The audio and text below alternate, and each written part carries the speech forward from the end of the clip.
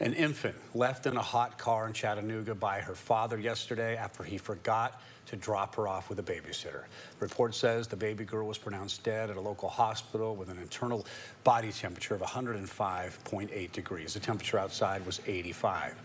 Now, this came to light when police pulled the man over for speeding and driving erratically. Now, he got out of the car, told the officer that his child needed help. The father said he took 3 kids to the babysitter, then went to work at a construction site. The babysitter texted the mother saying, hey, only 2 of the 3 kids were with her. But the mom thought the dad left the infant with their 15 and 12-year-olds at home.